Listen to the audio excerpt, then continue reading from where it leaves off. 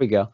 So we have, that's a lady on the left in the red plaid thing. So she was the oldest lady at 120. Then her daughter, that was her youngest daughter, who's 90.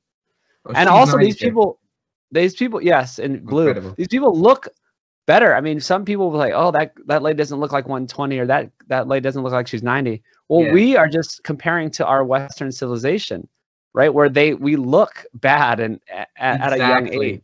And we try to think, I find this so fascinating. We think that, you know, having headaches 3 times a week and feeling sluggish when you wake up in the morning, and that you need 2 hours in order to feel some bit of energy. We think that's all normal, and we just live our lives and think that being sick all the time is normal. I think that's part of your story, which you've told us in the beginning, that you only felt the change and how good you actually can feel after you changed your lifestyle and your diet. It's so true.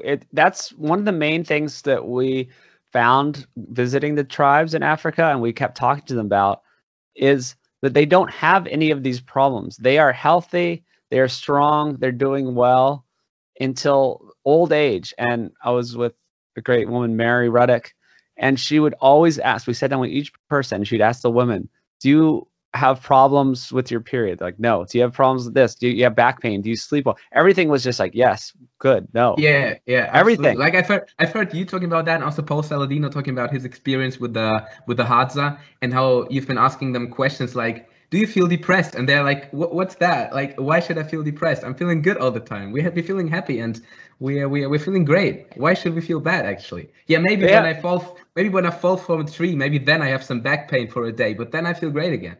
Well, that's that's a funny one. Yeah, they don't even know what back pain is. They didn't understand the concept of chronic back pain. They're like, I mean, yeah, if you fall from a tree, that's hilarious, yeah. your back hurts, but they had no clue. And so many people in America, it's like the hugest problem with this back pain, and, you know, just these pain